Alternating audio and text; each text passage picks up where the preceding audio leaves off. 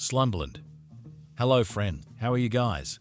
Friends, this is not a movie, this is a full detailed review and fact video about this movie. If you want to know about this movie, then you must like this video because in today's video we will tell you what is its story, which actors and actresses have worked in this film. The director, producer, cameraman of this film is going to talk about them in detail. We will talk about the post-production, pre-production budget and filming of this film. The star cast of the film will also give details about the supporting cast and production. Guys, if you want to know about this movie, you must watch this video. You will find all the details of this movie in this video. What is the story of this movie? If you like this video, then share it with your friends and subscribe our channel. Slumberland is a 2022 American fantasy adventure film directed by Francis Lawrence and written by David Guion and Michael Handelman. Based on the comic strip Little Nemo in Slumberland by Winsor McCay, the film stars Jason Momoa, Chris O'Dowd, Kyle Chandler, Werechopia, and introducing Marlow Barkley in her film debut as Nemo.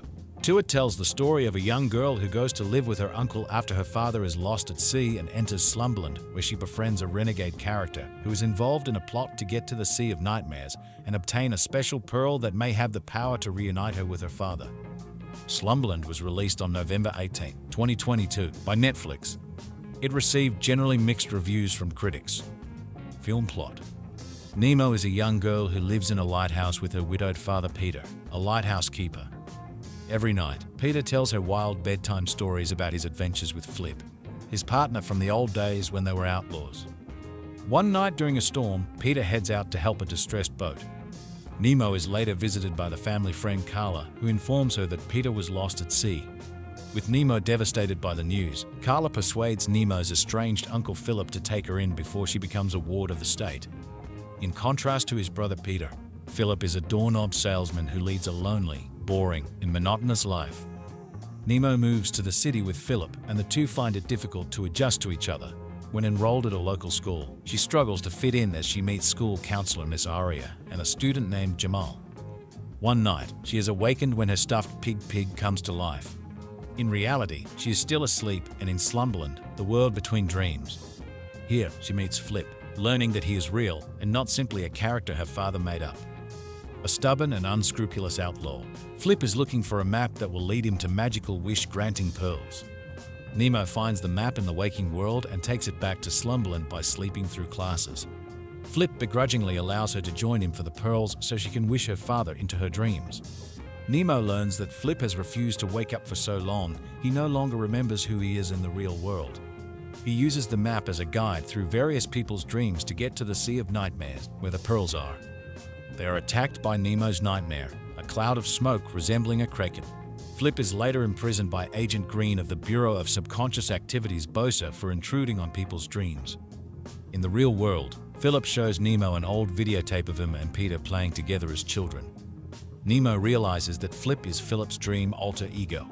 As Flip has not woken up, Philip has lost that part of his personality and become Flip's opposite, docile and unadventurous. Nemo returns to Slumberland to rescue Flip. At the Sea of Nightmares, she reveals to him who he really is. The truth of his boring real life upsets him and Flip decides never to wake up. Nemo is awakened by Miss Aria, who calls Philip to bring up her progress in school. This event leads to an argument between her and Philip. Nemo runs away from home and sails through a storm back to the lighthouse. She hits her head and passes out in the boat, sending her back to Slumberland. In the Sea of Nightmares, she acquires a wishing pearl. Flip saves her from the kraken nightmare as in the real world. She falls into the water, unconscious. Philip arranges a rescue boat captained by Carla and heads toward the lighthouse, terrified by the storm. When the nightmare grabs Flip, Nemo uses her wish to force Flip to wake up. In the real world, Philip becomes emboldened and dives into the water to rescue Nemo. In Slumberland, Green commends Nemo on using her wish to save Flip, saying Nemo has finally found something more important than what she has lost. Green reveals that Pig actually swallowed 2 pearls, allowing Nemo to wish to see her father again. Peter appears and the two spend time together before he tells her that life is waiting for her in the real world and she cannot stay. Nemo says goodbye to her father and wakes up, where Philip embraces her, now embedded with the personality of Flip. Nemo begins to improve her life in the waking world, making friends at school and repairing her relationship with her uncle as they make use of one of Peter's boats for sailing. Cast. Marlow Barkley as Nemo, a young girl who has dreams of Slumberland. The character is a boy in the 19th comic strip. 3. Abigail White works as Nemo's photo double. Jason Momoa as Flip, a con artist with sharp teeth and the ears and horns of a goat who becomes Nemo's companion and was a former friend of Nemo's father Peter. The character is a clown in the 19th comic strip. 3. Chris O'Dowd as Philip, Nemo's uncle who works as a doorknob salesman. He is the waking world counterpart of Flip. Cameron Nicole as young Philip. Kyle Chandler as Peter, Nemo's father and former lighthouse keeper who gets lost at sea. Antonio Rain Pastor as young Peter. Werich Opia as Agent Green, an operative of the Bureau of Subconscious Activities who Flip has been eluding. India de Beaufort as Miss Aria, the school counselor at Nemo's school.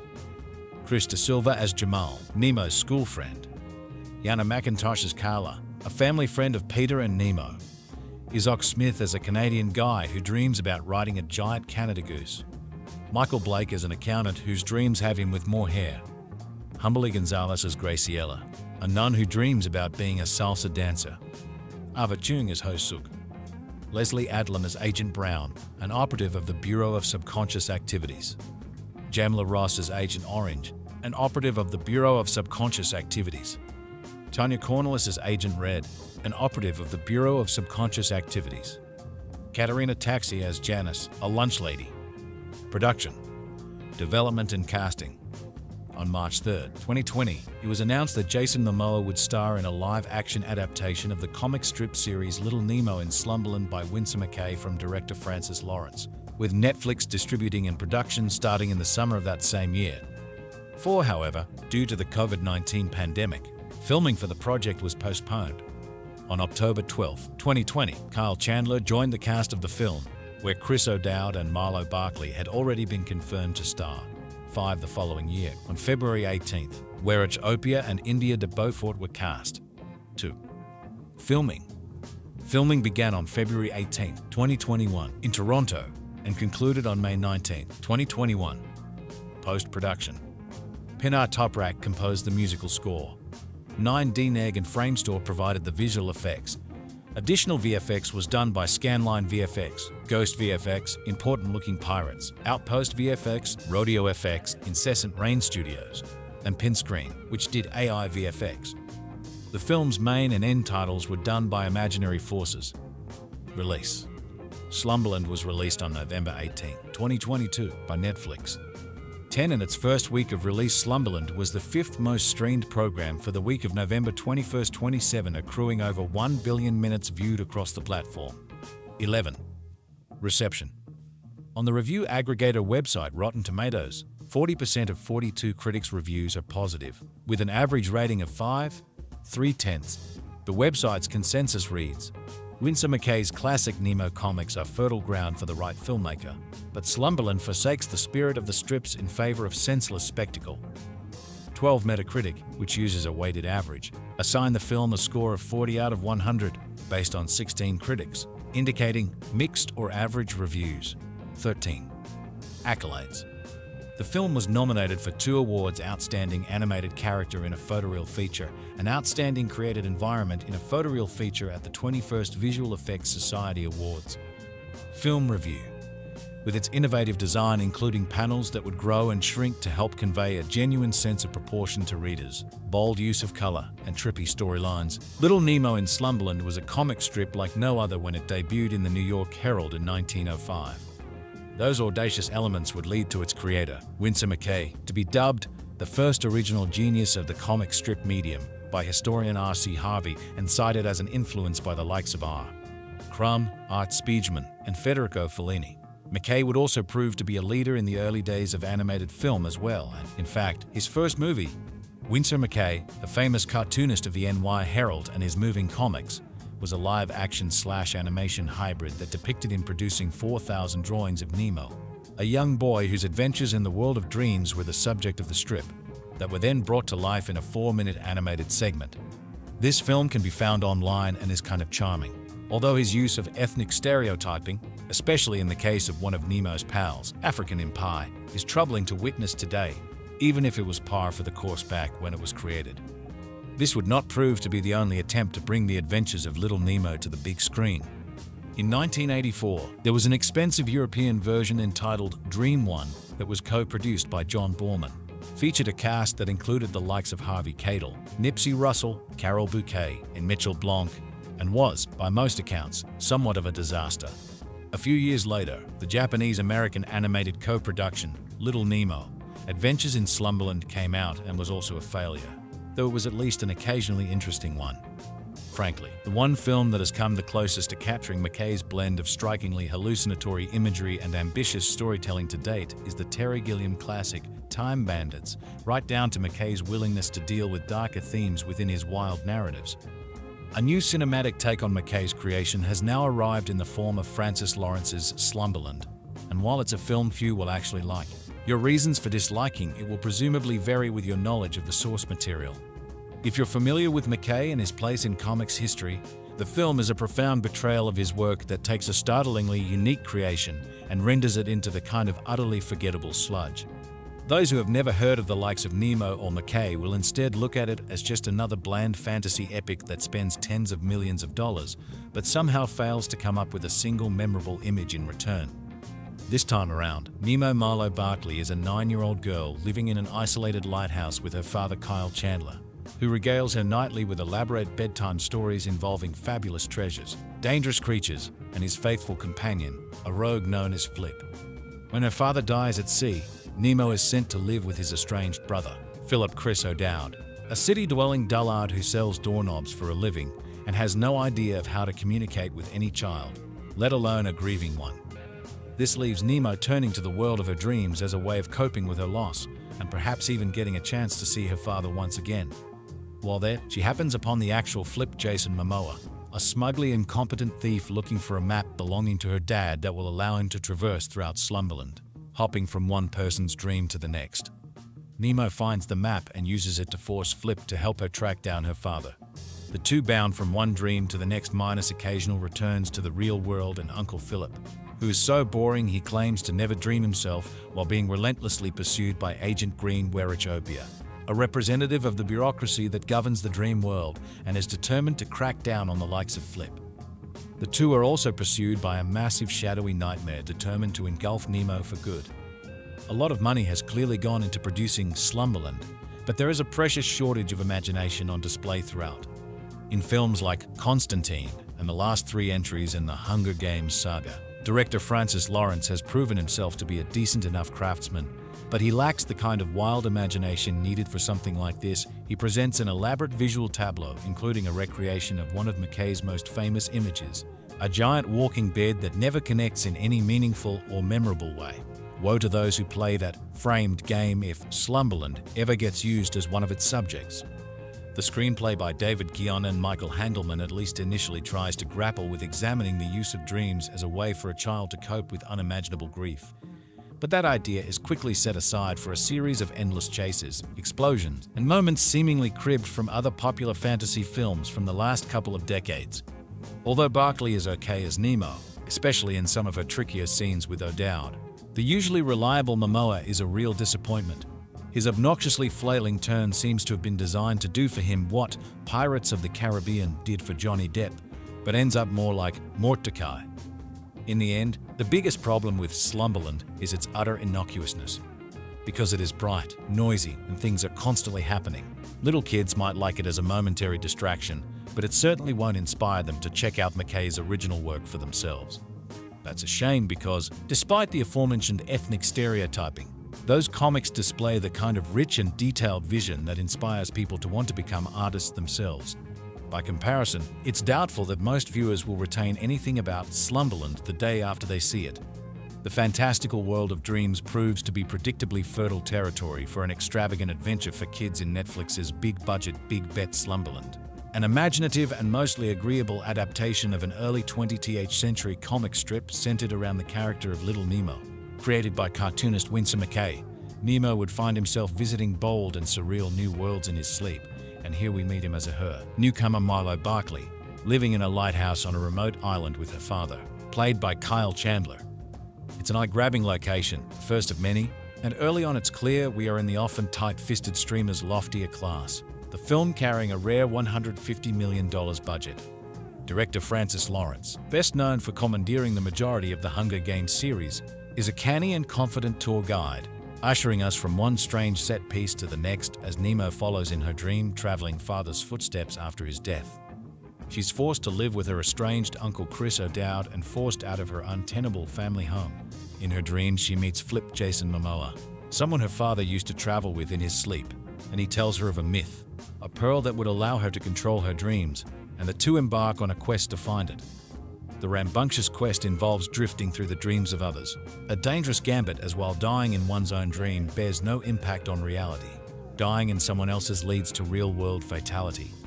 In the breathless and often exhausting first act, we're fed a great many of these rules, an ungainly exposition dump so overloaded that we feel as if we should be taking notes. But once we're fully immersed and some air is allowed to circulate, there's spirited fun to be had as we glide along with the pair. With so much money to play with, Lawrence treats us to an inventive digital buffet of expensive oddities, from a salsa dance made up of butterflies to a city of glass skyscrapers. Momoa's ebulliently full-tilt performance clearly aims to ape the all-cylinders SH stick that Johnny Depp introduced in the Pirates of the Caribbean franchise before watering it down in other, lesser projects. It's thankfully not as grating as that ultimately became, but it's also not as effective as that once was, Momoa proving to be game if not entirely well-suited to such extreme pantomime. Like so many films of this scale, Slumberland falls victim to the inevitable third-act bloat, the runtime inexcusably clocking in at almost 2 hours, making some of the jeopardy feel less involving than it should. Our focus less on the characters and more on our watchers. The equally inevitable life lessons are specific and sweet-natured enough, especially those that come from a surprisingly moving midway twist, the story shifting to focus on a different and less obvious kind of loss. Given the hefty budget and easily replicated formula, Slumberland is clearly envisioned as the streamer's latest franchise starter and mercifully devoid of the winking smugness that drowns so many other kids' movies. There are certainly worse prospects. This way off-base adaptation of comics maestro Winsor McCay's classic character bombards kids with bogus believe-in-yourself lessons and ugly visual effects. Somewhere between Alice in Wonderland and The Little Prince in style and sensibility, Winsor McCay's weekly funny pages serial Little Nemo in Slumberland more than deserves a proper big-screen adaptation. Not that people haven't attempted it over the years. At one point, Hayao Miyazaki tried to get an animated version made. Live-action Dream One came closest. And not that Constantine director Francis Lawrence is ugly and all-around off-putting kiddie movie counts or even has much of anything to do with McKay's ultra-imaginative turn of the 20th century comic strip. Yes, the main character is named Nemo. And yes, most of the film takes place in the fantastical subconscious realm of Slumberland, where gravity and time play by altogether unpredictable rules. But that's about as far as the similarities go, which might explain why Netflix hasn't bothered to underline the connection in its marketing campaign. Slumberland feels less like an adaptation of Little Nemo than another big, unwieldy modern visual effects movie loosely inspired by an earlier piece of name-brand IP a la Ben Stiller's The Secret Life of Walter Mitty, which it rather unfortunately resembles. Here's the pitch. Only child Nemo in a nifty twist. That's a girl's name in this imagining was raised in a lighthouse by her dad, who tells her a vivid bedtime story before disappearing abruptly after the first scene. The accident occurs off-screen and is barely dealt with before Nemo's packed up to live with her awkward Uncle Chris O'Dowd in the big city, which she doesn't like one bit. As Nemo's new guardian, he sends her to school and struggles to relate, leaving Nemo to her dreams, which have become excitingly vivid since her father's passing. The first night in her new home, Nemo's bed sprouts long spider-like legs, crawls out the window and carries her all the way back to the lighthouse, where she meets Flip, a self-proclaimed outlaw thief in a pink suit and feathered top hat. It's a flamboyantly clownish role of the kind that typically goes to Johnny Depp, but which instead falls to Jason Momoa. While that casting may sound like a distant second choice, it's just about the best things Slumberland has going for it. Audiences aren't accustomed to seeing the Conan star's comedic side, so it's kind of a gas watching him don a prosthetic belly, pastel nails and pointed teeth to play an impishly uncouth dream crasher.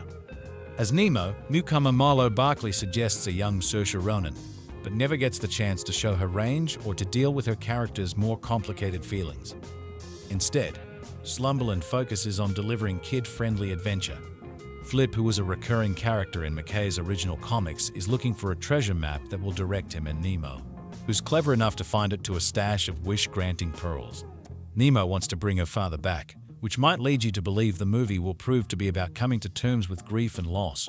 But screenwriters David Guion and Michael Handelman do such an awkward job of handling Dad's disappearance in the first place. It's no surprise the resolution to that storyline proves unsatisfying.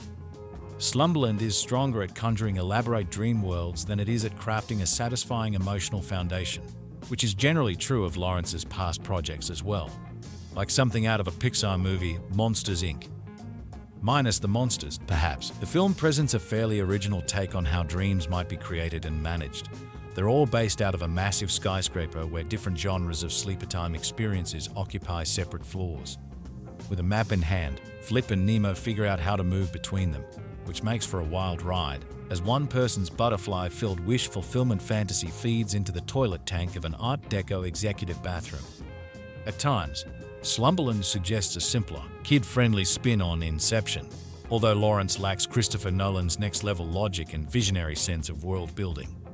This movie manages to dazzle at times, but more often than not hurts the eyes, as Lawrence favors wide angles, frantic action, and an all-around unappealing visual aesthetic. The film lacks a conventional villain, serving up sassy dream cops who behave a bit like Agent Smith in the Matrix movies, as well as a smoky, squid-like nightmare that pursues Nemo throughout Slumberland. It's all quite garish and rather sloppily organized, which is a shame, since McKay pioneered such an appealing style in his Little Nemo comics. The intricately designed end credits, lovely CG vignettes made to look like cut paper dioramas rub it in, suggesting a host of other, more intriguing adventures that Nemo could have been exploring instead. Netflix's latest original blockbuster, which is based on the uncredited Winsor McKay comic strip from the early 1980s, Slumberland sees experienced big-budget overseer Francis Lawrence enter into the family entertainment landscape to deliver an experience that is nothing more than a mildly amusing distraction that appears to borrow from far more fantastical adventures that have set the bar higher across many generations of feature film eras. Following Marlow Barkley's determined Nemo, who is like a hybrid of fellow young female heroines like Hermione, Dorothy and Lucy Pevensey, and her uneasy partnership with a mysterious Johnny Depp-like Flip played by a flamboyant and dementedly over-the-top grating Jason Momoa, as the two traverse a dream-filled universe in hope of finding a long-fabled treasure and a reunion between Nemo and her recently deceased father Peter and underused Kyle Chandler. Slumberland packs a lot into its 2-hour runtime, but despite the earnest intentions of its cast and creators, there's never the perfect balance of magic, heart, and excitement that the best kind of these films have in abundance. Starting out relatively strongly with Nemo and Peter's quiet existence on a remote lighthouse island, and then ramping up quickly with the appearance of Flip and Nemo's orientation into the dream world that Flip calls home.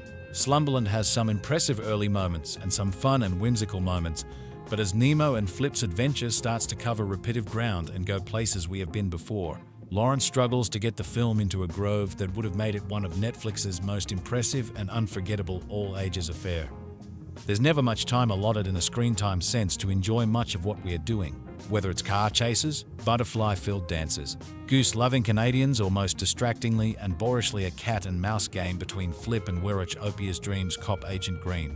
Lawrence isn't able to give each of his story's elements the time they needed to shine, and while in many instances what we are seeing is impressively constructed, the heart, soul, and whimsy needed to make these type of colorful adventures connect is never truly present.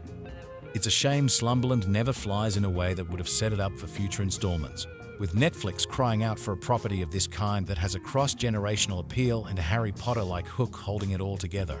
The world of McKay's vision had potential to be something special, whereas here it's likely to lay forever as nothing more than a middle-of-the-road event. Slumberland is fine for what it is. You won't hate it if you have to sit through it. If you are looking for a movie to watch for family night, give Slumberland a try. Nemo is a young girl who loses her father and now has to live with the grief that comes with this loss. She is sent to live with her uncle, who by all accounts is a boring man living a boring life. Nemo is overcome with grief and seeks to escape her reality. She finds that she has the ability to travel through dreams. Now she and a scrappy outlaw named Flip set out on an adventure to find magic pearls that will allow her to see her dad again. Can they find these fabled pearls before the nightmare consumes them? I didn't hate this movie. It certainly has its moments, but I wouldn't go out of my way to watch it. I zoned out a bit as it is predictable and cheesy, but I am not the target audience. The acting is fine, the story is cute, and the special effects are good for a kid's movie. I expect the dreams to be crazy surrealism, but they are fine here. What I loved most about this movie is how it handles grief and depression. I like Nemo going through the stages of grief is set up like a fantastical adventure. It was nice to see her change throughout her adventure and slowly work through her loss. The ending was a bit cheesy and predictable, but I am also not the target audience. Slumberland isn't anything spectacular, but it doesn't suck. I thought the characters outside of Nemo were bland, but I believe that is the point. I wouldn't go out of my way to watch it, but it'll do for family night. You can stream it on Netflix. There are few movie experiences more taxing than the picture that signals its eagerness to ingratiate, then spends minute after tedious minute tugging on the viewer's sleeve to no effect. This is the salient feature of Slumberland, which is directed with the delicacy of a flying mallet by Francis Lawrence, whose filmography boasts more adult-oriented exercises in irritation such as Water for Elephants. The movie begins in an immaculate lighthouse whose surrounding island is, as is the cinematic custom, remarkably guano-free. Young Momoa Marlow Barkley, who's reminiscent of a younger Saoirse Ronan and is the movie's most lively presence, lives there in idyllic isolation with her beloved lighthouse keeper father Kyle Chandler. But you know how it can be when stormy seas kick up and Dad has to go on a rescue mission. Soon Nemo is upended from home and brought to live in the big city with her emotionally disconnected Uncle Chris O'Dowd, whose life's passion is doorknobs. But Nemo finds nightly escape in Slumberland, a world of dreams with its own rules and police force, neither of which are accorded any respect by her docent, Flip. This giant man-child with ram's horns, who claims to be able to help Nemo find her lost father, is played by Jason Momoa, who strains for whimsy. The movie has its roots in Little Nemo in Slumberland, the extraordinary comic strip created in the early 20th century by the influential American animator Winsor McCay. But, for instance, The Walking Dead adapted from McCay for this movie looks more like the creation of a Spider-Man villain than the proto-surrealism of the comic. And overall, this remarkably glum, loggy, convoluted and unengaging movie has only a vestigial relation to McCay's work. In Tim Burton's awful 2005 take on Charlie and the Chocolate Factory, Willy Wonka declares, "The best prize is a surprise." Why am I quoting this horrible children's film to you? Well, it felt apropos given the nature of this review. I knew nothing of Netflix's newest children's fantasy Slumberland until about a month ago, when I began seeing its egregiously bad poster everywhere online. I instantly dismissed it, determined to never see the latest in a series of flops from the struggling streamer. Yet early last week, I received an invite to a critic's screening at a theater basically within walking distance from mere feet that never happens. With no reason to say no, I reluctantly trudged to the theater to see what appeared to be Jason Momoa as a centaur man. Well, reader, I'm here to tell you that Francis Lawrence's Slumberland overcame all the odds: the bad poster, the lack of marketing, a rough script to absolutely wreck me. This is one of the year's best children's films, and an absolute delight throughout. Since her childhood, Momoa Marlow Barkley has lived alone in a lighthouse run by her father, Peter Kyle Chandler. Every night before bed, where she has the most fantastical dreams, Peter tells her fanciful stories of his youth as an outlaw with his best friend, Flip. One night, Peter goes out to help ships caught in a storm, and he doesn't return. Now an orphan, Nemo is forced to move to the city with her uncle Philip Chris O'Dowd, a pompous, boring man whose only passion in life is his job selling doorknobs.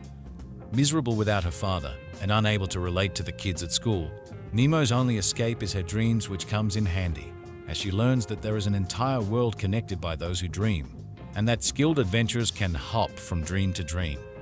Not only that, but her father was a famous dream hopper, and Flip Jason Momoa was his dream partner in crime.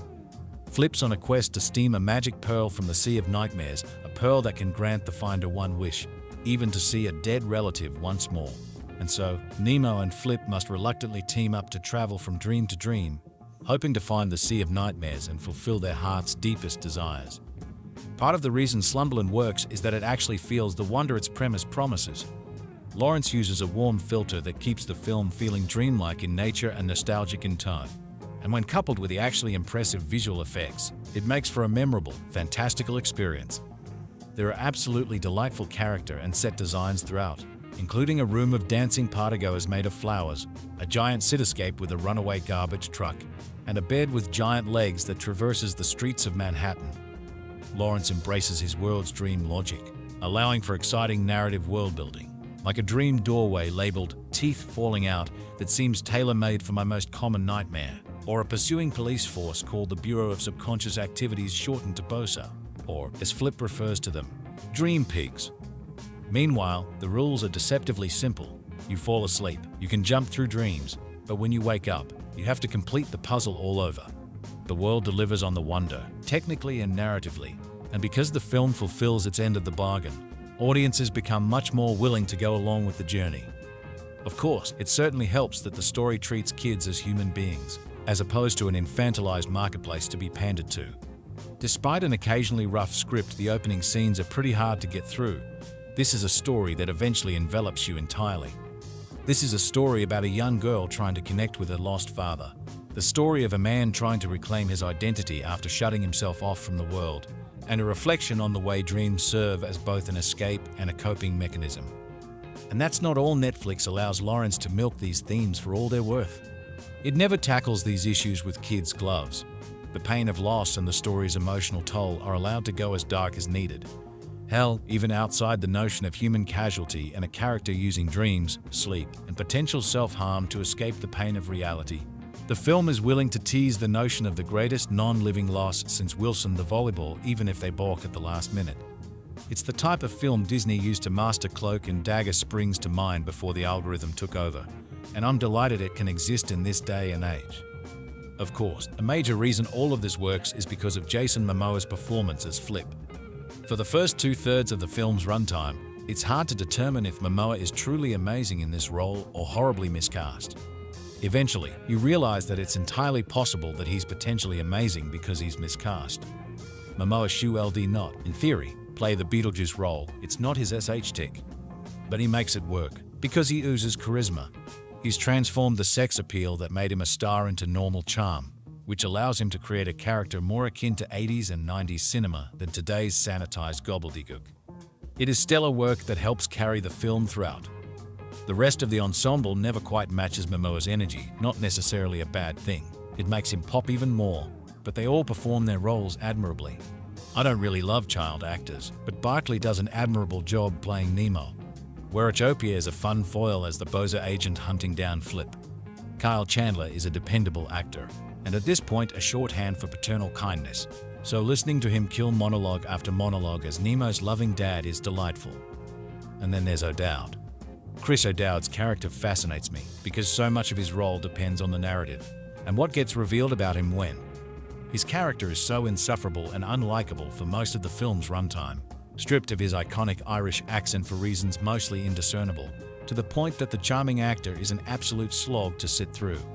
And yet, by the end of the film's runtime, all of O'Dowd's weird choices begin to make sense and fold beautifully into the film's tapestry. It only works because of the actor in the role, and I commend him for his work, even if it was frustrating at first. Slumberland is the kind of delightful children's film society needs more of. It tackles weighty themes with a sense of whimsy and a childlike wonder. It actually delivers on the strangeness of its world and creates characters audiences can resonate and empathize with. It actually feels the wonder it promises. I started this movie with an eye roll and a scoff at the script, and by the end I was fighting back tears.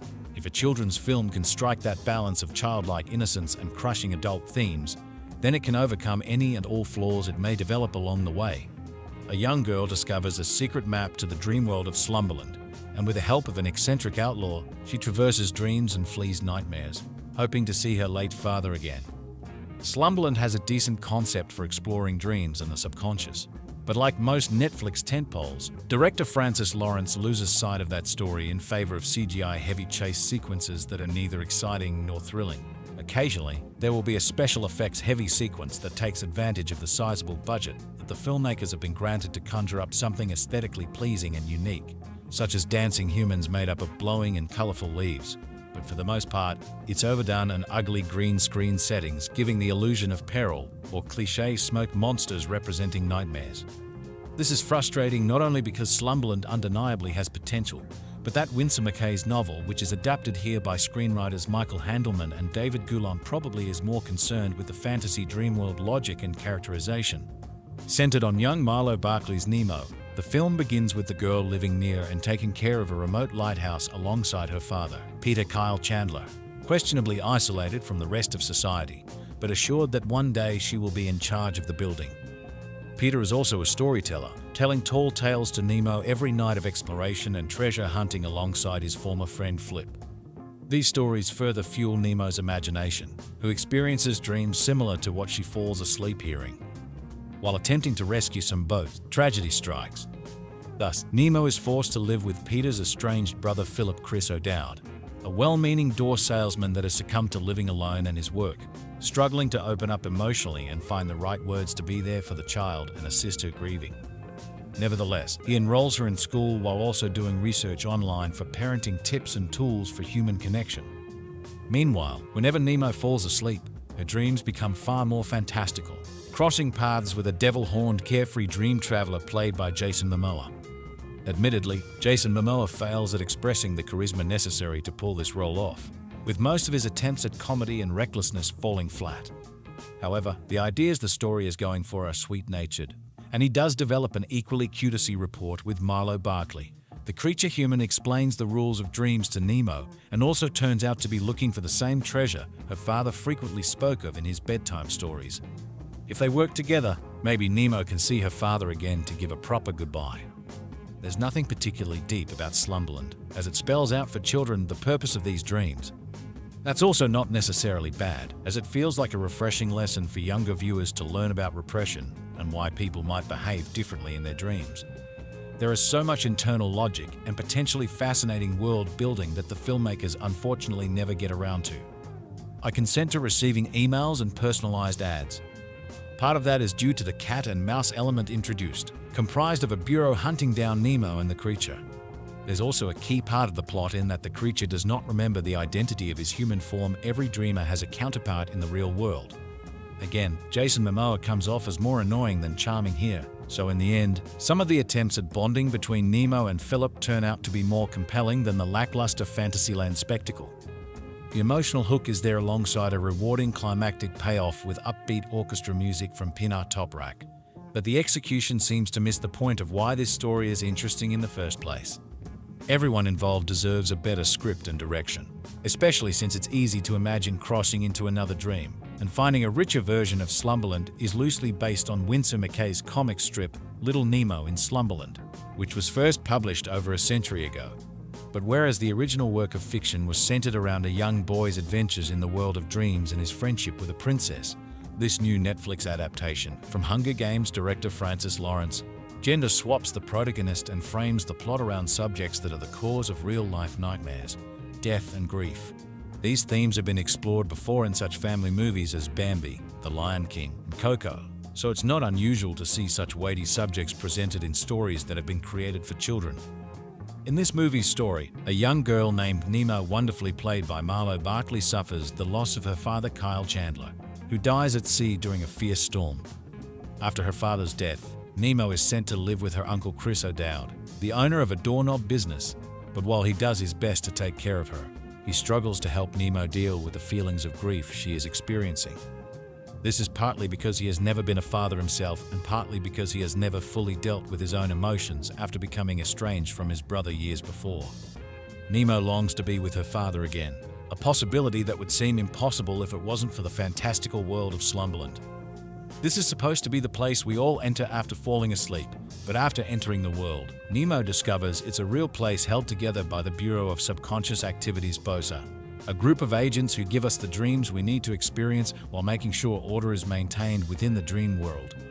Soon after her initial journey into Slumberland, Nemo meets a roguish outlaw named Flip Jason Momoa, an unusual character with horns on his head who is seemingly connected to her father. He promises to reunite them, but for this reunion to happen, Nemo learns that she needs to find the magical pearls that will give her this opportunity. Unfortunately, the pearls are located in the dark expanse of the Sea of Nightmares, so getting to them won't be easy. Flip joins Nemo on her quest, a mission that is made more hazardous because they have to enter the dreamlands of others. Flip warns Nemo that if she dies in these dreams, she can't go back to her waking life. So the stakes are high when she navigates the fantastical worlds that sleeping dreamers are experiencing. These dream sequences include a hair-raising drive through a glass city, a sky-high experience on the back of a giant duck, and a party within an extravagant ballroom that is populated by people who are made entirely of butterflies. Such sequences are mostly well realized, with a fine mix of visual effects and practical sets that bring the dream worlds to life. There are occasional moments when it is clear that the performers are acting against a green screen backdrop, but children, entranced by the world Nemo explores, are unlikely to make the same observations as their parents. Momoa is fun as the mischievous Flip, and he manages to give a believable and sensitive performance, despite the fantastical nature of his character. Barkley is equally as good as his younger companion, and on the strength of her performance here, it can be assumed that she will go on to have the movie career of her real-life dreams. The surrounding cast excel in their roles too, from O'Dowd as Nemo's reserved and awkward uncle to Werechopia I May Destroy You, who takes on the role of Agent Green, a bozo employee who has been hunting Flip for decades because his dream-hopping actions are threatening to destabilize the world of Slumberland. The decent special effects and impressive performances do much to immerse us into the fantastical world of Slumberland, and there is much fun to be had as we watch Flip and Nemo travel from one dream to the next. But while the movie is funny and exciting at times, we are constantly reminded of the reason behind Nemo's mission, and it's this that gives the movie its emotional core. As such, we know that this is far more than just a fun roller coaster ride through a bunch of people's dreams. It's the quest of a grieving young girl who aches to be with a father she lost in an incredibly tragic way. Her grief will be something many of us can relate to, and it's the reason why we can connect to her plight, even though the magical world she gets to inhabit is one far removed from our realities. It's because the movie deals with some pretty heavy themes that it might be unsuitable for children experiencing their own grief. Nemo is given the chance to reconnect with her father again, but children who know they will never get that opportunity might struggle with the fanciful nature of the plot. As such, this might be a movie that some parents approach with caution. That being said, the movie could still be used by any parent wanting to raise the subject of death with their kids, as it contains a few useful messages about letting go of grief and moving on. Slumberland is an enjoyable movie for both kids and adults, with moments that will evoke a lot of laughs and the occasional tear. As such, this can be recommended for most families wanting to watch an entertaining fantasy movie that has a little more depth than others of its kind.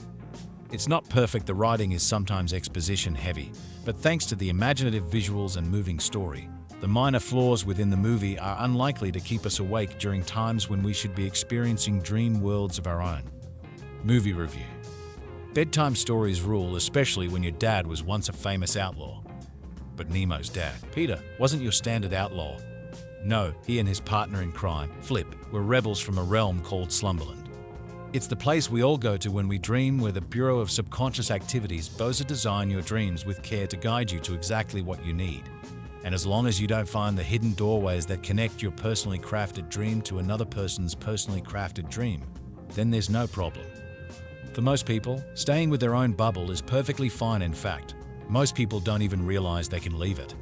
But for Peter and Flip, jumping from dream to dream was what they lived for, as was being chased down by Bose's ever-vigilant agents. And the biggest thing Peter ever discovered while traveling through Slumberland: magic pearls at the bottom of the perilous and monster-laden sea of nightmares that grant the wish of anyone who can get them and live to tell the tale. But life marches on. Peter got married and had a child, Nemo.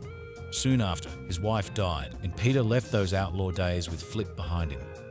Now, they're simply stories told to rock his daughter to sleep, and life is good. But then a horrible storm strikes, and Peter is killed, leaving Nemo an orphan living with her reclusive Uncle Philip. Grief rules Nemo's world, and she'd rather choke on her goodbye than utter it aloud. But Nemo has a dream that reminds her of the story of those wish-granting magic pearls that could bring her father back to her. Now, maybe that goodbye in her throat won't be necessary. Positive elements. When Nemo loses her father, she has to grapple not only with new emotions, but with a whole new world. She's sent to live with her Uncle Philip, and unfortunately for both of them, he doesn't exactly know what to do with her. He's grown content in his solitary life with few social interactions and fewer friends, and having a family is the last thing on Philip's mind. That's made apparent by Philip's Google search on how to raise a child. But even though Philip isn't sure what he's doing, he genuinely wants to connect with Nemo. And as certain events reveal, his struggle to connect may not entirely be his fault. To be fair to Philip, Nemo doesn't make bonding with her easy, as she doesn't want to move on from the loss of the father. Nemo wants desperately to hold on to the happy moments and memories, treasuring them as experiences she'll never be able to attain again. She'd rather just keep dreaming of those happier days forever. But an agent at BOSA tells her that their organization doesn't give dreamers what they want. They give them what they need. Ultimately, Nemo needs to move on and grow, but she's afraid to let go of her grief, despite how it might be ruining her. In fact, the movie symbolizes her tenacious grief as a giant, squid-like smoke monster, constantly chasing and threatening to overtake her. However, she's told by the BOSA agent that being brave doesn't mean you're not scared. Rather, it means doing what you have to do, even when you are scared. Ultimately, Slumberland reminds us that though grief or fear may weigh us down, we shouldn't let it consume us. Life must eventually go on. Spiritual elements. There's a certain mystical quality to the Slumberland realm that parents will want to be aware of here. Dreams are connected to one another and are constructed by an unseen, powerful organization similar in function and concept to the Time Variance Authority from Loki.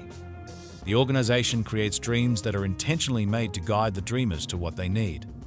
Slumberland has many foundational dreams, and one of the dream varieties is titled Repression Dreams. It's labeled with a Christian cross. We stumble upon a salsa dancing woman who we're told is having one such repression dream, and when she wakes up, she's revealed to be a nun. A woman says the most resilient thing in the world is the human spirit. Flip sings, "Don't touch my horn, because they hold up my halo." At a funeral, a man reads the last part of Alfred Tennyson's poem, Crossing the Bar, which makes a reference to meeting God face to face after death. Sexual content. Another one of Slumberland's dream varieties is titled Being Naked in Public. We hear a reference to Sigmund Freud regarding repressing urges, and we discover that an agent of BOSA once worked in the Oedipal Dreams department. A woman wears a tight dress which partially exposes her rear when she's dancing. Flip describes himself as an amalgamation between a father figure and raw, masculine power. A dreaming woman repeats the latter description regarding Flip. Flip says that he has everything he needs in Slumberland, including women.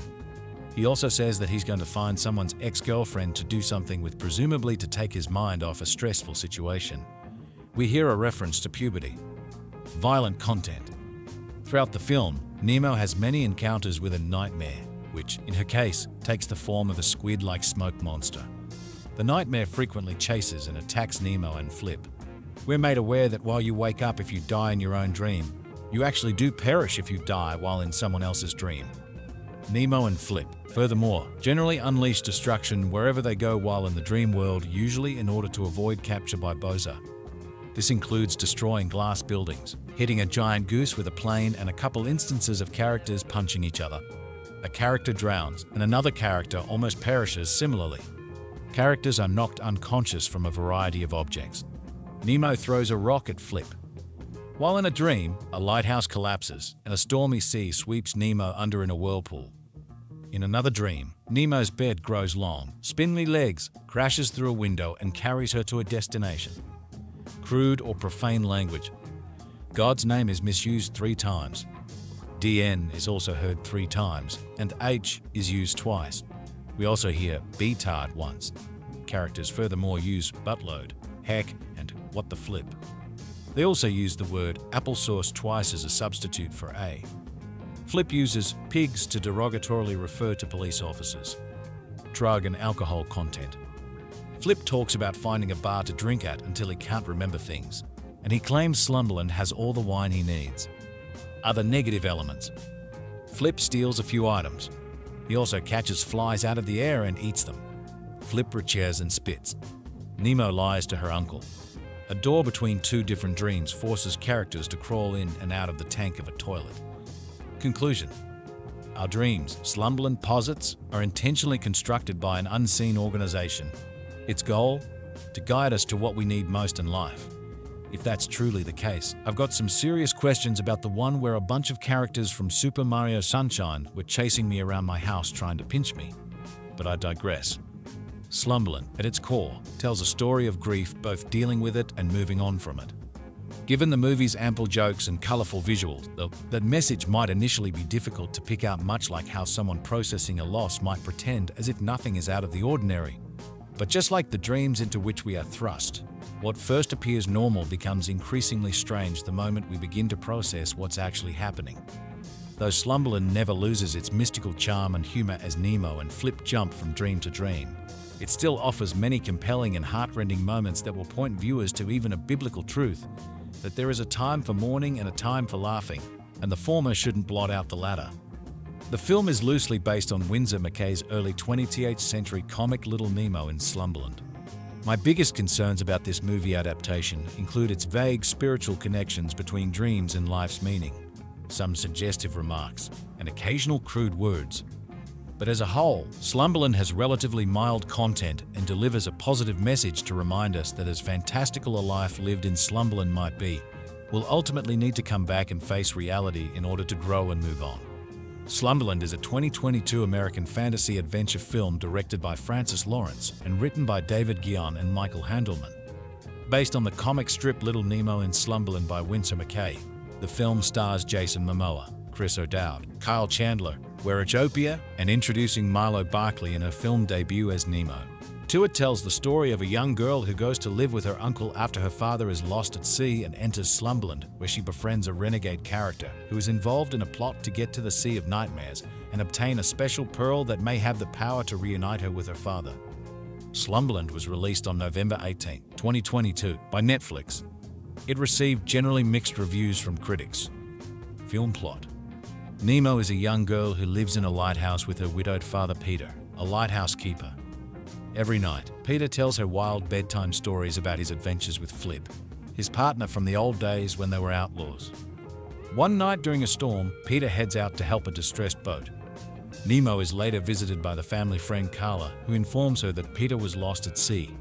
With Nemo devastated by the news, Carla persuades Nemo's estranged Uncle Philip to take her in before she becomes a ward of the state.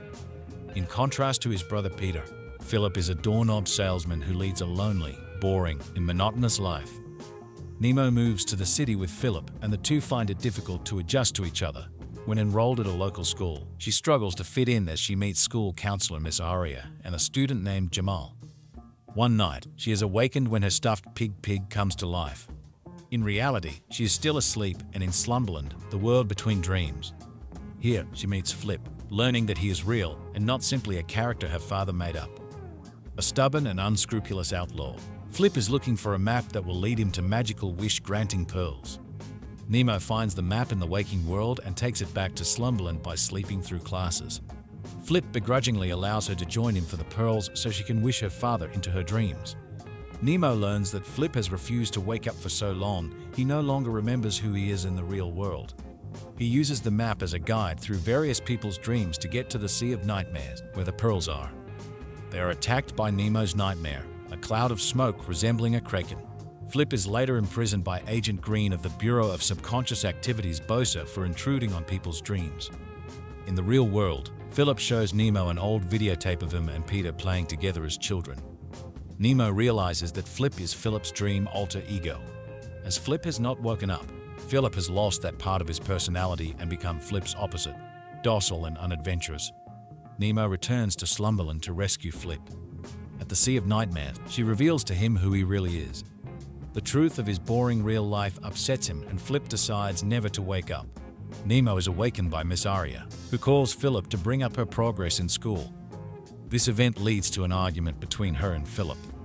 Nemo runs away from home and sails through a storm back to the lighthouse. She hits her head and passes out in the boat, sending her back to Slumberland. In the Sea of Nightmares, she acquires a wishing pearl. Flip saves her from the kraken nightmare as in the real world. She falls into the water, unconscious. Philip arranges a rescue boat captained by Carla and heads toward the lighthouse, terrified by the storm. When the nightmare grabs Flip, Nemo uses her wish to force Flip to wake up. In the real world, Philip becomes emboldened and dives into the water to rescue Nemo. In Slumberland, Green commends Nemo on using her wish to save Flip, saying Nemo has finally found something more important than what she has lost. Green reveals that Pig actually swallowed 2 pearls, allowing Nemo to wish to see her father again. Peter appears and the two spend time together before he tells her that life is waiting for her in the real world and she cannot stay. Nemo says goodbye to her father and wakes up, where Philip embraces her, now embedded with the personality of Flip. Nemo begins to improve her life in the waking world, making friends at school and repairing her relationship with her uncle as they make use of one of Peter's boats for sailing. Cast: Marlow Barkley as Nemo, a young girl who has dreams of Slumberland. The character is a boy in the 19th comic strip. 3. Abigail White works as Nemo's photo double. Jason Momoa as Flip, a con artist with sharp teeth and the ears and horns of a goat who becomes Nemo's companion and was a former friend of Nemo's father Peter. The character is a clown in the 19th comic strip. 3. Chris O'Dowd as Philip, Nemo's uncle who works as a doorknob salesman. He is the waking world counterpart of Flip. Cameron Nicole as young Philip. Kyle Chandler as Peter, Nemo's father and former lighthouse keeper who gets lost at sea. Antonio Rain Pastor as young Peter. Werich Opia as Agent Green, an operative of the Bureau of Subconscious Activities who Flip has been eluding. India de Beaufort as Miss Aria, the school counselor at Nemo's school. Chris De Silva as Jamal, Nemo's school friend. Yana McIntosh as Carla, a family friend of Peter and Nemo. Isaac Smith as a Canadian guy who dreams about riding a giant Canada goose. Michael Blake as an accountant whose dreams have him with more hair. Humberly Gonzalez as Graciela, a nun who dreams about being a salsa dancer. Ava Chung as Ho Suk. Leslie Adlam as Agent Brown, an operative of the Bureau of Subconscious Activities. Jamla Ross as Agent Orange, an operative of the Bureau of Subconscious Activities. Tanya Cornelis as Agent Red, an operative of the Bureau of Subconscious Activities. Katerina Taxi as Janice, a lunch lady. Production, development and casting.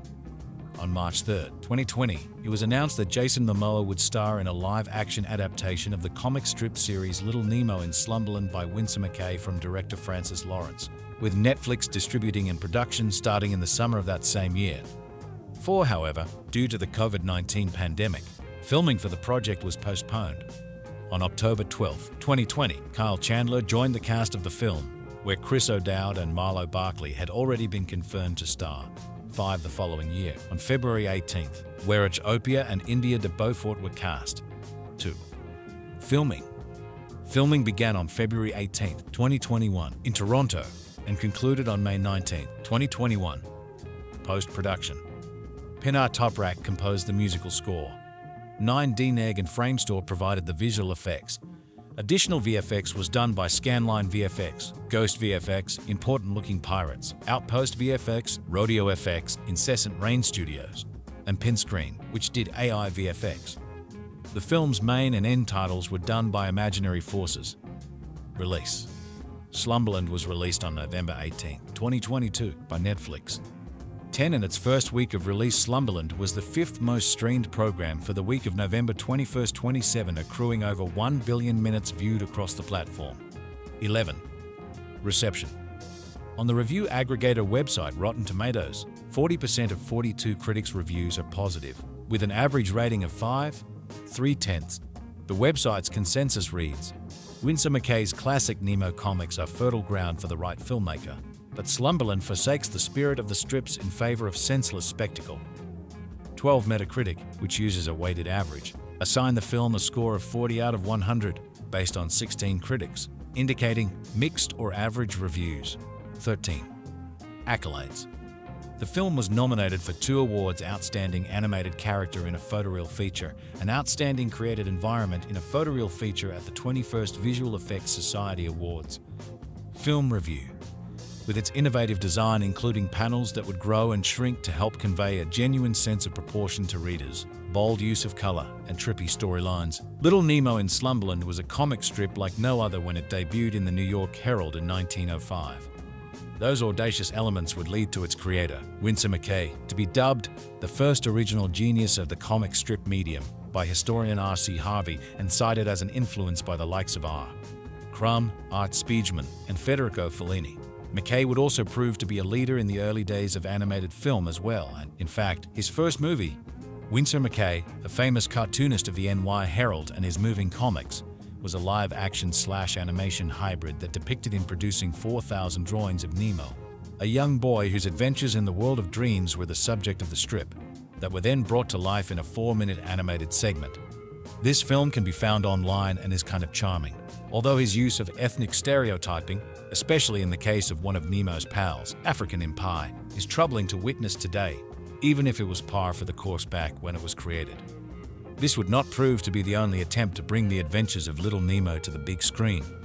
In 1984, there was an expensive European version entitled Dream One that was co-produced by John Boorman. Featured a cast that included the likes of Harvey Keitel, Nipsey Russell, Carol Bouquet, and Mitchell Blanc, and was, by most accounts, somewhat of a disaster. A few years later, the Japanese-American animated co-production, Little Nemo, Adventures in Slumberland came out and was also a failure, though it was at least an occasionally interesting one. Frankly, the one film that has come the closest to capturing McKay's blend of strikingly hallucinatory imagery and ambitious storytelling to date is the Terry Gilliam classic, Time Bandits, right down to McKay's willingness to deal with darker themes within his wild narratives. A new cinematic take on McKay's creation has now arrived in the form of Francis Lawrence's Slumberland, and while it's a film few will actually like, your reasons for disliking it will presumably vary with your knowledge of the source material. If you're familiar with McKay and his place in comics history, the film is a profound betrayal of his work that takes a startlingly unique creation and renders it into the kind of utterly forgettable sludge. Those who have never heard of the likes of Nemo or McKay will instead look at it as just another bland fantasy epic that spends tens of millions of dollars, but somehow fails to come up with a single memorable image in return. This time around, Momoa Marlow Barkley is a 9-year-old girl living in an isolated lighthouse with her father Kyle Chandler, who regales her nightly with elaborate bedtime stories involving fabulous treasures, dangerous creatures, and his faithful companion, a rogue known as Flip. When her father dies at sea, Nemo is sent to live with his estranged brother, Philip Chris O'Dowd, a city-dwelling dullard who sells doorknobs for a living and has no idea of how to communicate with any child, let alone a grieving one. This leaves Nemo turning to the world of her dreams as a way of coping with her loss, and perhaps even getting a chance to see her father once again. While there, she happens upon the actual Flip Jason Momoa, a smugly incompetent thief looking for a map belonging to her dad that will allow him to traverse throughout Slumberland, hopping from one person's dream to the next. Nemo finds the map and uses it to force Flip to help her track down her father. The two bound from one dream to the next minus occasional returns to the real world and Uncle Philip, who is so boring he claims to never dream himself while being relentlessly pursued by Agent Green Werich-Opia, a representative of the bureaucracy that governs the dream world and is determined to crack down on the likes of Flip. The two are also pursued by a massive shadowy nightmare determined to engulf Nemo for good. A lot of money has clearly gone into producing Slumberland, but there is a precious shortage of imagination on display throughout. In films like Constantine and the last 3 entries in the Hunger Games saga, director Francis Lawrence has proven himself to be a decent enough craftsman, but he lacks the kind of wild imagination needed for something like this. He presents an elaborate visual tableau, including a recreation of one of McKay's most famous images, a giant walking bed that never connects in any meaningful or memorable way. Woe to those who play that framed game if Slumberland ever gets used as one of its subjects. The screenplay by David Guion and Michael Handelman at least initially tries to grapple with examining the use of dreams as a way for a child to cope with unimaginable grief. But that idea is quickly set aside for a series of endless chases, explosions, and moments seemingly cribbed from other popular fantasy films from the last couple of decades. Although Barkley is okay as Nemo, especially in some of her trickier scenes with O'Dowd, the usually reliable Momoa is a real disappointment. His obnoxiously flailing turn seems to have been designed to do for him what Pirates of the Caribbean did for Johnny Depp, but ends up more like Mordecai. In the end, the biggest problem with Slumberland is its utter innocuousness. Because it is bright, noisy, and things are constantly happening, little kids might like it as a momentary distraction, but it certainly won't inspire them to check out McKay's original work for themselves. That's a shame because, despite the aforementioned ethnic stereotyping, those comics display the kind of rich and detailed vision that inspires people to want to become artists themselves. By comparison, it's doubtful that most viewers will retain anything about Slumberland the day after they see it. The fantastical world of dreams proves to be predictably fertile territory for an extravagant adventure for kids in Netflix's big-budget, big-bet Slumberland, an imaginative and mostly agreeable adaptation of an early 20th century comic strip centered around the character of Little Nemo. Created by cartoonist Winsor McKay, Nemo would find himself visiting bold and surreal new worlds in his sleep, and here we meet him as a her, newcomer Marlow Barkley, living in a lighthouse on a remote island with her father, played by Kyle Chandler. It's an eye-grabbing location, the first of many, and early on it's clear we are in the often tight-fisted streamer's loftier class, the film carrying a rare $150 million budget. Director Francis Lawrence, best known for commandeering the majority of the Hunger Games series, is a canny and confident tour guide, ushering us from one strange set piece to the next as Nemo follows in her dream-traveling father's footsteps after his death. She's forced to live with her estranged Uncle Chris O'Dowd and forced out of her untenable family home. In her dreams, she meets Flip Jason Momoa, someone her father used to travel with in his sleep, and he tells her of a myth, a pearl that would allow her to control her dreams, and the two embark on a quest to find it. The rambunctious quest involves drifting through the dreams of others, a dangerous gambit as while dying in one's own dream bears no impact on reality. Dying in someone else's leads to real-world fatality. In the breathless and often exhausting first act, we're fed a great many of these rules, an ungainly exposition dump so overloaded that we feel as if we should be taking notes. But once we're fully immersed and some air is allowed to circulate, there's spirited fun to be had as we glide along with the pair. With so much money to play with, Lawrence treats us to an inventive digital buffet of expensive oddities, from a salsa dance made up of butterflies to a city of glass skyscrapers. Momoa's ebulliently full-tilt performance clearly aims to ape the all-cylinders SH tick that Johnny Depp introduced in the Pirates of the Caribbean franchise before watering it down in other, lesser projects. It's thankfully not as grating as that ultimately became, but it's also not as effective as that once was, Momoa proving to be game if not entirely well-suited to such extreme pantomime. Like so many films of this scale, Slumberland falls victim to the inevitable third-act bloat, the runtime inexcusably clocking in at almost 2 hours, making some of the jeopardy feel less involving than it should. Our focus less on the characters and more on our watchers. The equally inevitable life lessons are specific and sweet-natured enough, especially those that come from a surprisingly moving midway twist, the story shifting to focus on a different and less obvious kind of loss. Given the hefty budget and easily replicated formula, Slumberland is clearly envisioned as the streamer's latest franchise starter and mercifully devoid of the winking smugness that drowns so many other kids' movies. There are certainly worse prospects. This way off-base adaptation of comics maestro Winsor McCay's classic character bombards kids with bogus believe-in-yourself lessons and ugly visual effects. Somewhere between Alice in Wonderland and The Little Prince in style and sensibility, Winsor McCay's weekly funny pages serial Little Nemo in Slumberland more than deserves a proper big-screen adaptation. Not that people haven't attempted it over the years.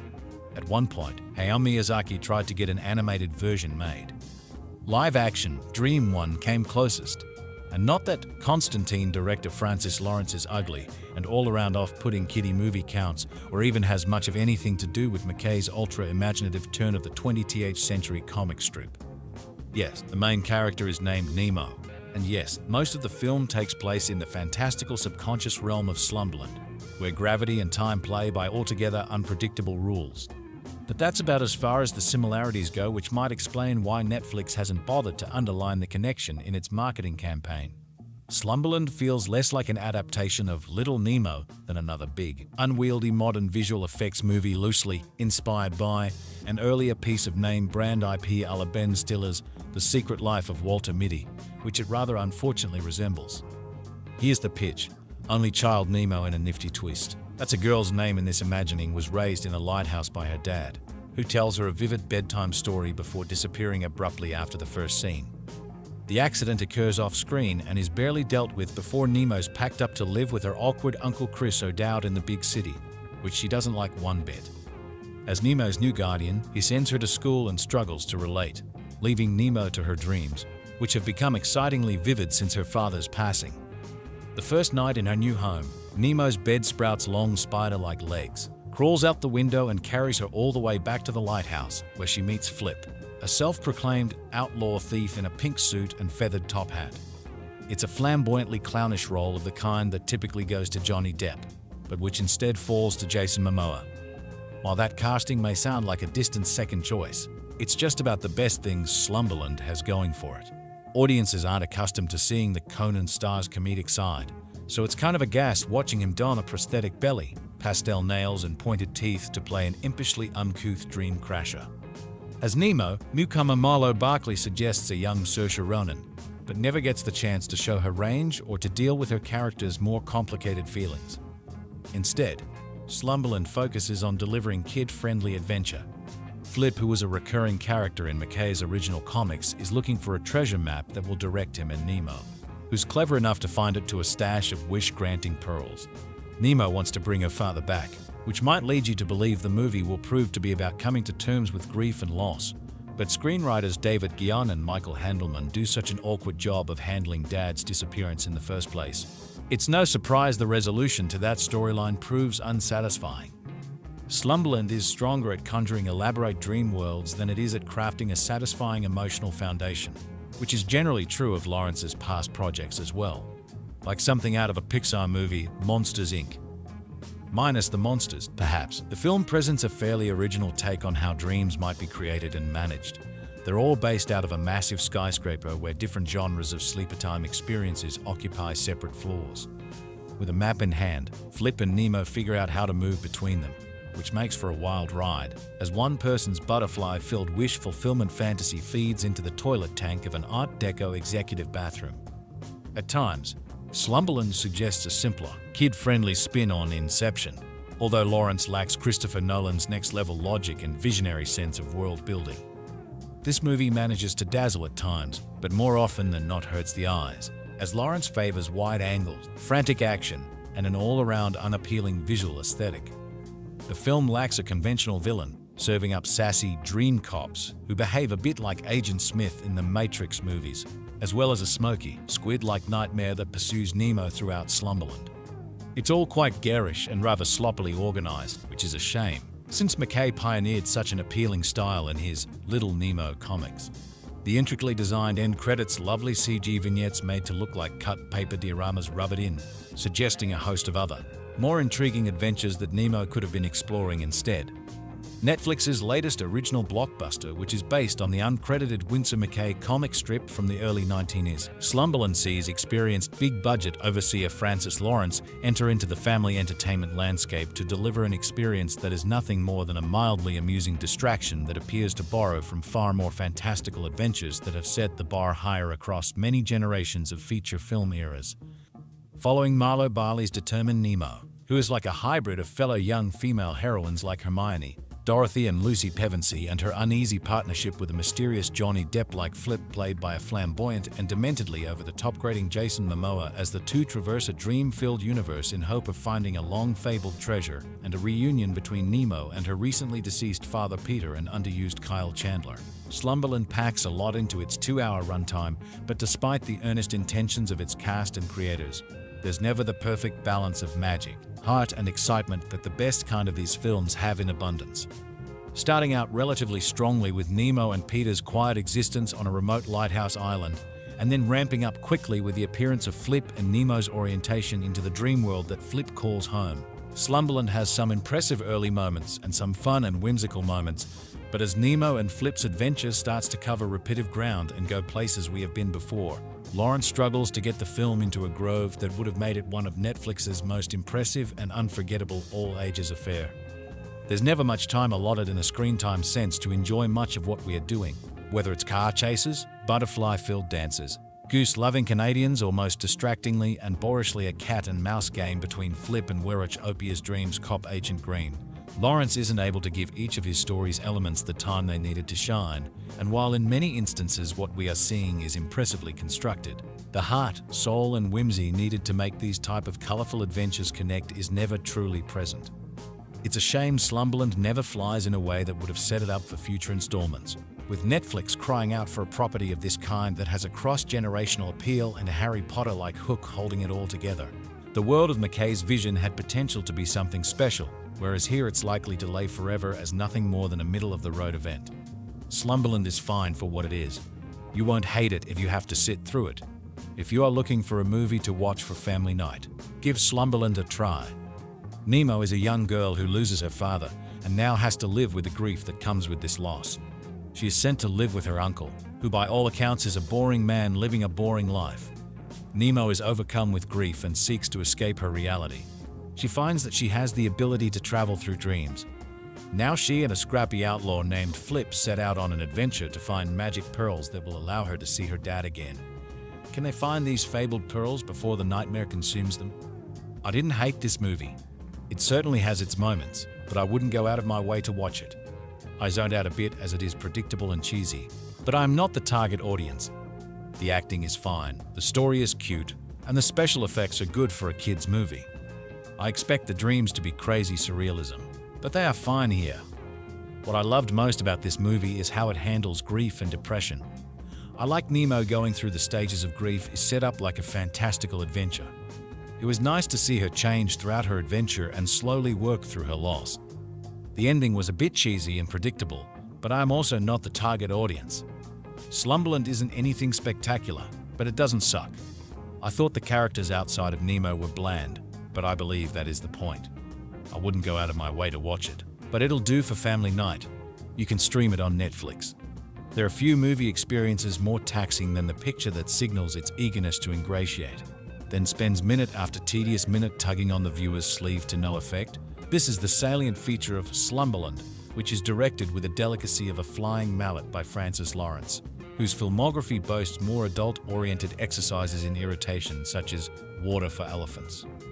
The movie begins in an immaculate lighthouse whose surrounding island is, as is the cinematic custom, remarkably guano-free. Young Momoa Marlow Barkley, who's reminiscent of a younger Saoirse Ronan and is the movie's most lively presence, lives there in idyllic isolation with her beloved lighthouse keeper father Kyle Chandler. But you know how it can be when stormy seas kick up and Dad has to go on a rescue mission. Soon Nemo is upended from home and brought to live in the big city with her emotionally disconnected Uncle Chris O'Dowd, whose life's passion is doorknobs. But Nemo finds nightly escape in Slumberland, a world of dreams with its own rules and police force, neither of which are accorded any respect by her docent, Flip. This giant man-child with ram's horns, who claims to be able to help Nemo find her lost father, is played by Jason Momoa, who strains for whimsy. The movie has its roots in Little Nemo in Slumberland, the extraordinary comic strip created in the early 20th century by the influential American animator Winsor McCay. But, for instance, The Walking Dead adapted from McCay for this movie looks more like the creation of a Spider-Man villain than the proto-surrealism of the comic. And overall, this remarkably glum, loggy, convoluted and unengaging movie has only a vestigial relation to McCay's work. In Tim Burton's awful 2005 take on Charlie and the Chocolate Factory, Willy Wonka declares, "The best prize is a surprise." Why am I quoting this horrible children's film to you? Well, it felt apropos given the nature of this review. I knew nothing of Netflix's newest children's fantasy Slumberland until about a month ago, when I began seeing its egregiously bad poster everywhere online. I instantly dismissed it, determined to never see the latest in a series of flops from the struggling streamer. Yet early last week, I received an invite to a critic's screening at a theater basically within walking distance from me, a feat that never happens. With no reason to say no, I reluctantly trudged to the theater to see what appeared to be Jason Momoa as a centaur man. Well, reader, I'm here to tell you that Francis Lawrence's Slumberland overcame all the odds: the bad poster, the lack of marketing, a rough script to absolutely wreck me. This is one of the year's best children's films, and an absolute delight throughout. Since her childhood, Momoa Marlow Barkley has lived alone in a lighthouse run by her father, Peter Kyle Chandler. Every night before bed, where she has the most fantastical dreams, Peter tells her fanciful stories of his youth as an outlaw with his best friend, Flip. One night, Peter goes out to help ships caught in a storm, and he doesn't return. Now an orphan, Nemo is forced to move to the city with her Uncle Philip Chris O'Dowd, a pompous, boring man whose only passion in life is his job selling doorknobs. Miserable without her father and unable to relate to the kids at school, Nemo's only escape is her dreams, which comes in handy as she learns that there is an entire world connected by those who dream, and that skilled adventurers can hop from dream to dream. Not only that, but her father was a famous dream hopper, and Flip, Jason Momoa, was his dream partner in crime. Flip's on a quest to steam a magic pearl from the Sea of Nightmares, a pearl that can grant the finder one wish, even to see a dead relative once more. And so, Nemo and Flip must reluctantly team up to travel from dream to dream, hoping to find the Sea of Nightmares and fulfill their heart's deepest desires. Part of the reason Slumberland works is that it actually feels the wonder its premise promises. Lawrence uses a warm filter that keeps the film feeling dreamlike in nature and nostalgic in tone. and when coupled with the actually impressive visual effects, it makes for a memorable, fantastical experience. There are absolutely delightful character and set designs throughout, including a room of dancing partygoers made of flowers, a giant cityscape with a runaway garbage truck, and a bed with giant legs that traverses the streets of Manhattan. Lawrence embraces his world's dream logic, allowing for exciting narrative world-building, like a dream doorway labeled "Teeth Falling Out" that seems tailor-made for my most common nightmare, or a pursuing police force called the Bureau of Subconscious Activities, shortened to BOSA, or, as Flip refers to them, Dream Pigs. Meanwhile, the rules are deceptively simple. You fall asleep, you can jump through dreams, but when you wake up, you have to complete the puzzle all over. The world delivers on the wonder, technically and narratively, and because the film fulfills its end of the bargain, audiences become much more willing to go along with the journey. Of course, it certainly helps that the story treats kids as human beings, as opposed to an infantilized marketplace to be pandered to. Despite an occasionally rough script, the opening scenes are pretty hard to get through. This is a story that eventually envelops you entirely. This is a story about a young girl trying to connect with her lost father. The story of a man trying to reclaim his identity after shutting himself off from the world, and a reflection on the way dreams serve as both an escape and a coping mechanism. And that's not all. Netflix allows Lawrence to milk these themes for all they're worth. It never tackles these issues with kids' gloves. The pain of loss and the story's emotional toll are allowed to go as dark as needed. Hell, even outside the notion of human casualty and a character using dreams, sleep, and potential self-harm to escape the pain of reality, the film is willing to tease the notion of the greatest non-living loss since Wilson the volleyball, even if they balk at the last minute. It's the type of film Disney used to master Cloak and Dagger springs to mind before the algorithm took over, and I'm delighted it can exist in this day and age. Of course, a major reason all of this works is because of Jason Momoa's performance as Flip. For the first two-thirds of the film's runtime, it's hard to determine if Momoa is truly amazing in this role or horribly miscast. Eventually, you realize that it's entirely possible that he's potentially amazing because he's miscast. Momoa should not, in theory, play the Beetlejuice role. It's not his SH tick.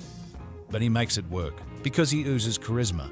He's transformed the sex appeal that made him a star into normal charm, which allows him to create a character more akin to 80s and 90s cinema than today's sanitized gobbledygook. It is stellar work that helps carry the film throughout. The rest of the ensemble never quite matches Momoa's energy, not necessarily a bad thing. It makes him pop even more, but they all perform their roles admirably.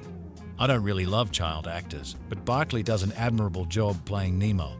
Werachopia is a fun foil as the Boza agent hunting down Flip. Kyle Chandler is a dependable actor, and at this point a shorthand for paternal kindness, so listening to him kill monologue after monologue as Nemo's loving dad is delightful. And then there's O'Dowd. Chris O'Dowd's character fascinates me because so much of his role depends on the narrative and what gets revealed about him when. His character is so insufferable and unlikable for most of the film's runtime, stripped of his iconic Irish accent for reasons mostly indiscernible, to the point that the charming actor is an absolute slog to sit through. And yet, by the end of the film's runtime, all of O'Dowd's weird choices begin to make sense and fold beautifully into the film's tapestry. It only works because of the actor in the role, and I commend him for his work, even if it was frustrating at first. Slumberland is the kind of delightful children's film society needs more of. It tackles weighty themes with a sense of whimsy and a childlike wonder. It actually delivers on the strangeness of its world and creates characters audiences can resonate and empathize with. It actually feels the wonder it promises. I started this movie with an eye roll and a scoff at the script, and by the end I was fighting back tears. If a children's film can strike that balance of childlike innocence and crushing adult themes, then it can overcome any and all flaws it may develop along the way.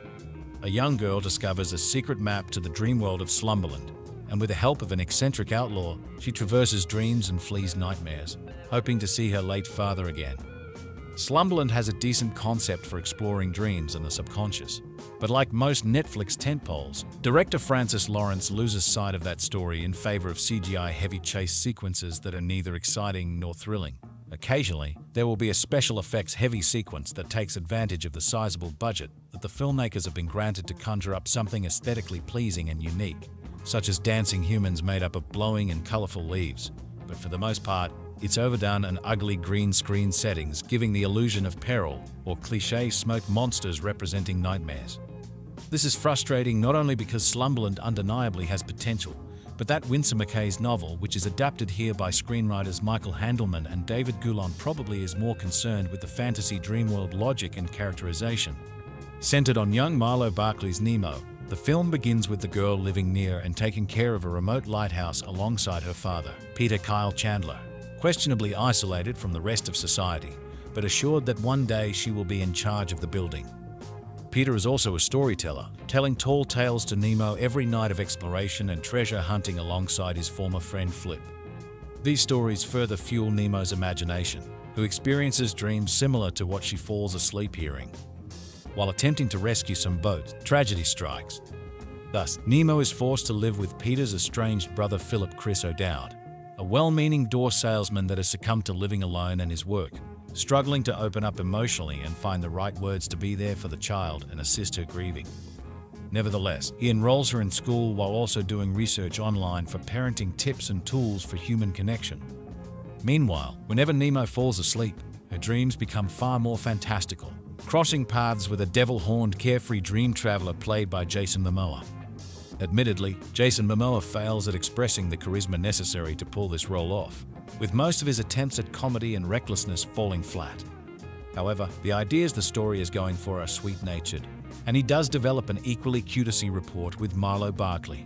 The creature human explains the rules of dreams to Nemo and also turns out to be looking for the same treasure her father frequently spoke of in his bedtime stories.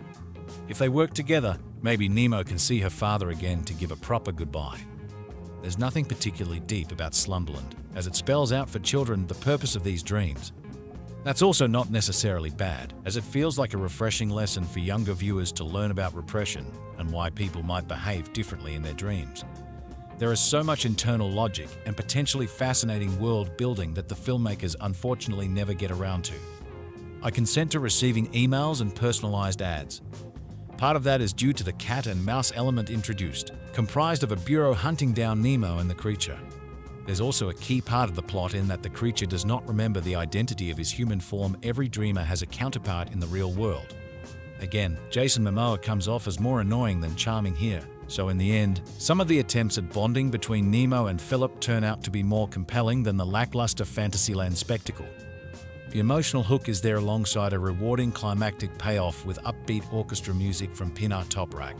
But the execution seems to miss the point of why this story is interesting in the first place.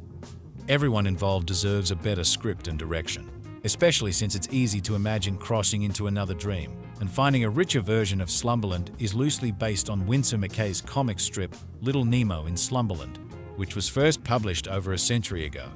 But whereas the original work of fiction was centered around a young boy's adventures in the world of dreams and his friendship with a princess, this new Netflix adaptation from Hunger Games director Francis Lawrence gender swaps the protagonist and frames the plot around subjects that are the cause of real-life nightmares, death and grief. These themes have been explored before in such family movies as Bambi, The Lion King, and Coco, so it's not unusual to see such weighty subjects presented in stories that have been created for children. In this movie's story, a young girl named Nemo, wonderfully played by Marlow Barkley, suffers the loss of her father Kyle Chandler, who dies at sea during a fierce storm. After her father's death, Nemo is sent to live with her uncle Chris O'Dowd, the owner of a doorknob business, but while he does his best to take care of her, he struggles to help Nemo deal with the feelings of grief she is experiencing. This is partly because he has never been a father himself and partly because he has never fully dealt with his own emotions after becoming estranged from his brother years before. Nemo longs to be with her father again, a possibility that would seem impossible if it wasn't for the fantastical world of Slumberland. This is supposed to be the place we all enter after falling asleep, but after entering the world, Nemo discovers it's a real place held together by the Bureau of Subconscious Activities BOSA, a group of agents who give us the dreams we need to experience while making sure order is maintained within the dream world. Soon after her initial journey into Slumberland, Nemo meets a roguish outlaw named Flip Jason Momoa, an unusual character with horns on his head who is seemingly connected to her father. He promises to reunite them, but for this reunion to happen, Nemo learns that she needs to find the magical pearls that will give her this opportunity. Unfortunately, the pearls are located in the dark expanse of the Sea of Nightmares, so getting to them won't be easy. Flip joins Nemo on her quest, a mission that is made more hazardous because they have to enter the dreamlands of others. Flip warns Nemo that if she dies in these dreams, she can't go back to her waking life.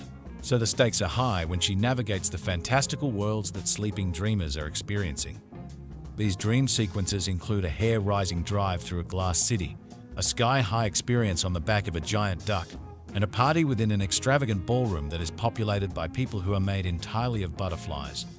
Such sequences are mostly well realized, with a fine mix of visual effects and practical sets that bring the dream worlds to life. There are occasional moments when it is clear that the performers are acting against a green screen backdrop, but children, entranced by the world Nemo explores, are unlikely to make the same observations as their parents. Momoa is fun as the mischievous Flip, and he manages to give a believable and sensitive performance, despite the fantastical nature of his character. Barkley is equally as good as his younger companion, and on the strength of her performance here, it can be assumed that she will go on to have the movie career of her real-life dreams.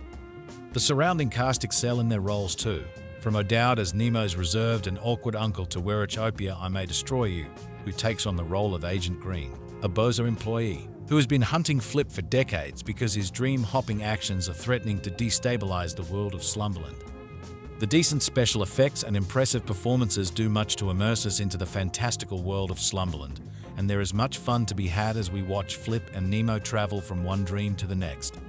But while the movie is funny and exciting at times, we are constantly reminded of the reason behind Nemo's mission, and it's this that gives the movie its emotional core. As such, we know that this is far more than just a fun roller coaster ride through a bunch of people's dreams. It's the quest of a grieving young girl who aches to be with a father she lost in an incredibly tragic way. Her grief will be something many of us can relate to, and it's the reason why we can connect to her plight, even though the magical world she gets to inhabit is one far removed from our realities. It's because the movie deals with some pretty heavy themes that it might be unsuitable for children experiencing their own grief. Nemo is given the chance to reconnect with her father again, but children who know they will never get that opportunity might struggle with the fanciful nature of the plot. As such, this might be a movie that some parents approach with caution.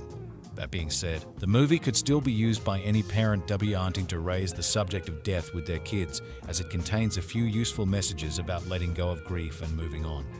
Slumberland is an enjoyable movie for both kids and adults, with moments that will evoke a lot of laughs and the occasional tear.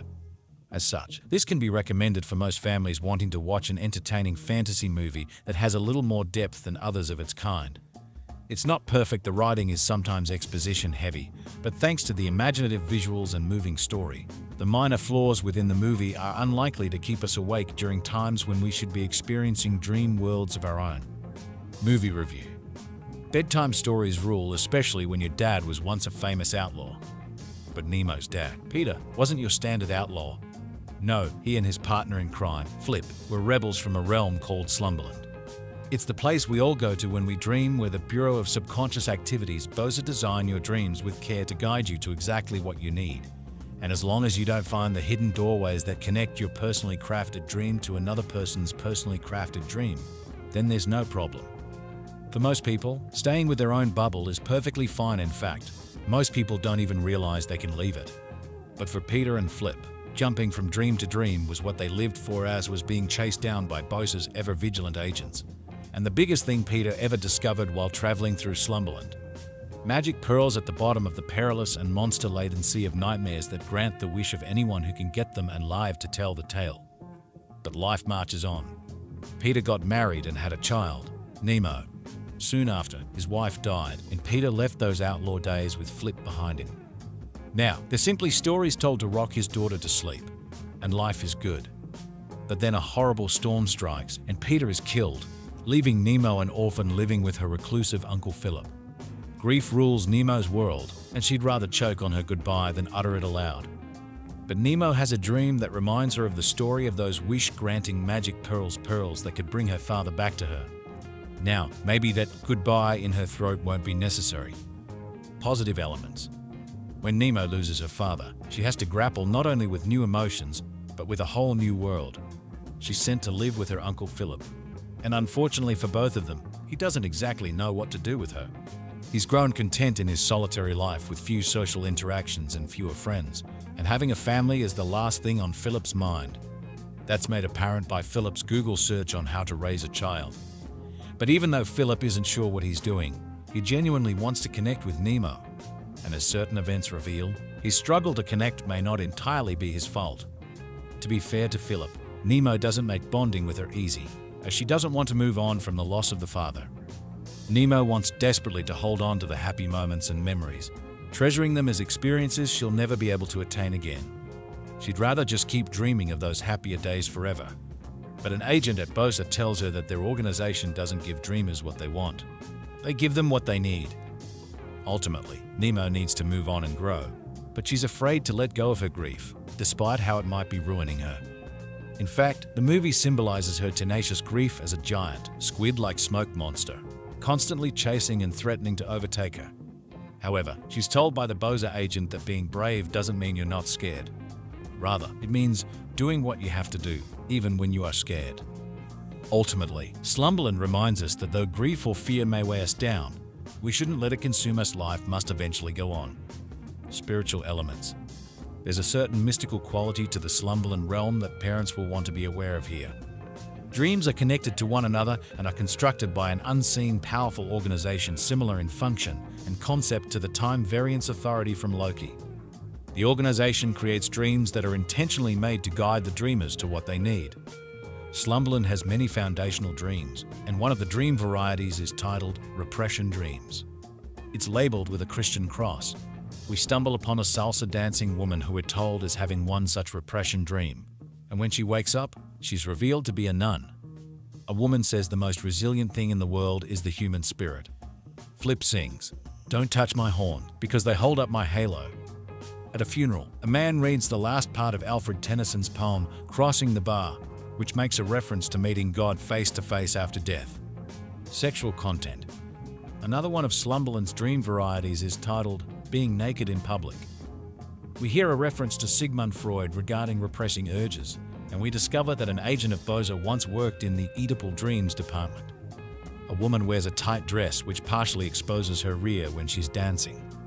Flip describes himself as an amalgamation between a father figure and raw, masculine power. A dreaming woman repeats the latter description regarding Flip. Flip says that he has everything he needs in Slumberland, including women. He also says that he's going to find someone's ex-girlfriend to do something with, presumably to take his mind off a stressful situation. We hear a reference to puberty. Violent content. Throughout the film, Nemo has many encounters with a nightmare, which, in her case, takes the form of a squid-like smoke monster. The nightmare frequently chases and attacks Nemo and Flip.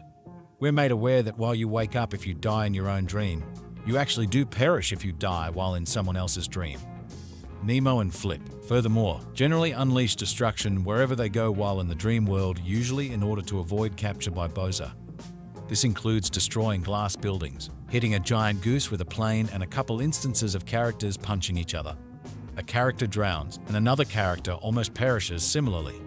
Characters are knocked unconscious from a variety of objects. Nemo throws a rock at Flip. While in a dream, a lighthouse collapses, and a stormy sea sweeps Nemo under in a whirlpool. In another dream, Nemo's bed grows long, spindly legs, crashes through a window, and carries her to a destination. Crude or profane language.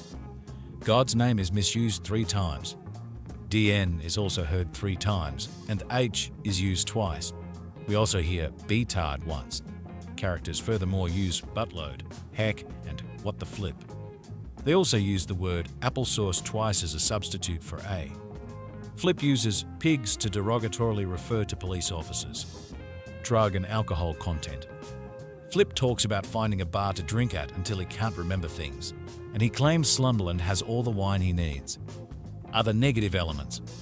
Flip steals a few items. He also catches flies out of the air and eats them. Flip retires and spits. Nemo lies to her uncle. A door between 2 different dreams forces characters to crawl in and out of the tank of a toilet. Conclusion. Our dreams, Slumberland posits, are intentionally constructed by an unseen organization. Its goal? To guide us to what we need most in life. If that's truly the case, I've got some serious questions about the one where a bunch of characters from Super Mario Sunshine were chasing me around my house trying to pinch me. But I digress. Slumberland, at its core, tells a story of grief, both dealing with it and moving on from it. Given the movie's ample jokes and colorful visuals, that message might initially be difficult to pick out, much like how someone processing a loss might pretend as if nothing is out of the ordinary. But just like the dreams into which we are thrust, what first appears normal becomes increasingly strange the moment we begin to process what's actually happening. Though Slumberland never loses its mystical charm and humor as Nemo and Flip jump from dream to dream, it still offers many compelling and heartrending moments that will point viewers to even a biblical truth, that there is a time for mourning and a time for laughing, and the former shouldn't blot out the latter. The film is loosely based on Winsor McCay's early 20th century comic Little Nemo in Slumberland. My biggest concerns about this movie adaptation include its vague spiritual connections between dreams and life's meaning, some suggestive remarks, and occasional crude words. But as a whole, Slumberland has relatively mild content and delivers a positive message to remind us that as fantastical a life lived in Slumberland might be, we'll ultimately need to come back and face reality in order to grow and move on.